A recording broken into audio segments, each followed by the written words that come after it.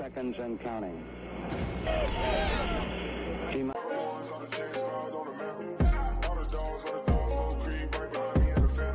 Hey, what's good, guys? It's Clutch Entertainment here, back with another video. And for today's video, I'm going to be talking about the Houston Texans.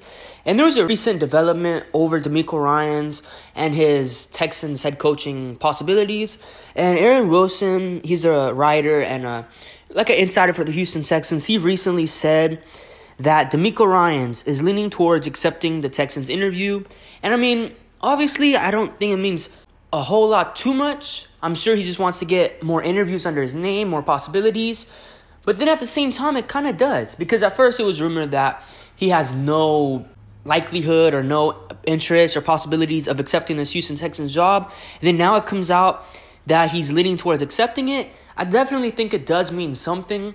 And considering that the recent rumors of Nick Caserio and how he may have to relieve some power and maybe even be relieved of his responsibilities as GM if a new head coach comes in and wants that. So I do think there's a little bit of a possibility we could see something in that range. I'm not sure if Nick would, all in all, part ways with the Texans or if he would reduce his role a little bit. I'm not sure exactly how that would work, but it's definitely something interesting and to keep an eye out on.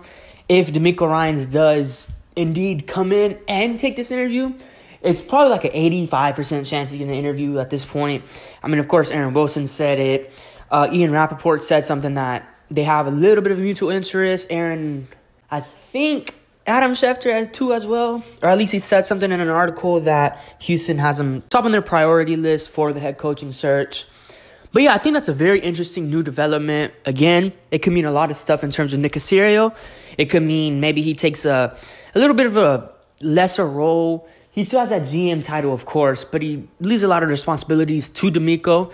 I'm sure that's what he would want in taking a head coaching job. I mean, that's what a lot of head coaches would want.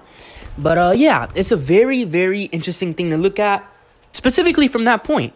I mean, if you do hire DeMeco and you do have to fire / part ways with Nick Caserio, who are you going to hire as GM? With free agency just a little bit under 2 months away, I mean, you're going to have to do a lot of things. Hire a GM, hire a director of personnel, hire a lot of different things just because of the head coach. I mean, DeMeco, we haven't even seen him as a head coach yet, so is he for sure would be worth it? I'm not sure.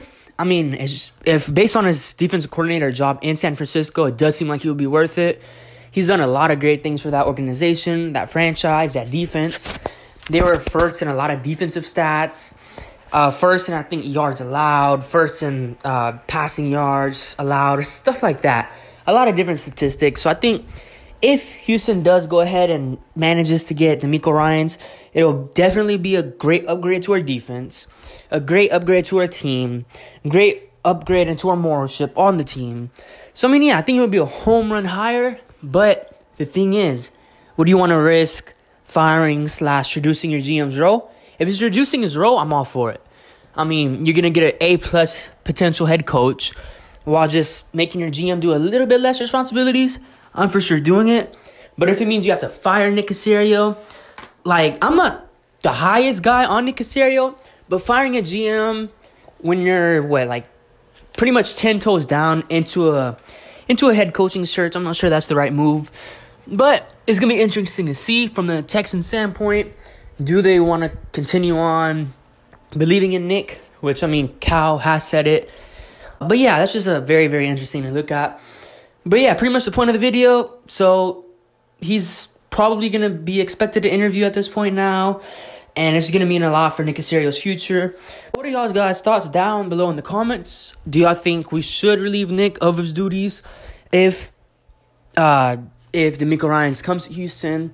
Do you think we should, quiet his duties a little bit or fire him? What do you guys think? But yeah, leave y'all's thoughts down below in the comments. And it's been Clutch CD Entertainment out. Peace.